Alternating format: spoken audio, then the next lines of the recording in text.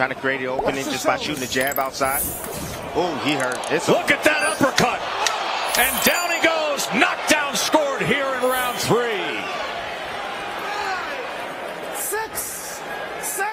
And he's just giving angles.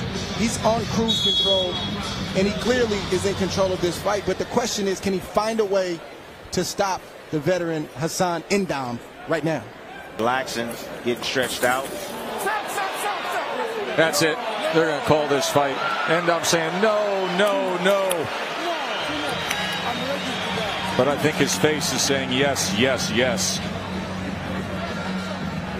He gave a very, very spirited effort just to stay with it, just to stay up.